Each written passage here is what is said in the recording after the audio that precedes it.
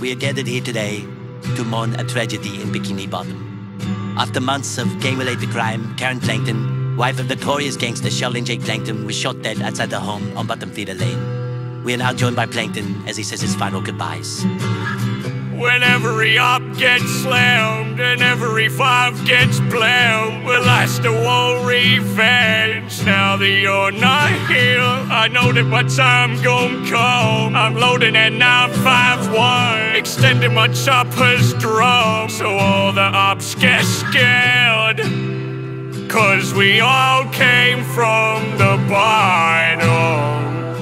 Bikini's all we know. And even though it's rotten, there's just no place like home.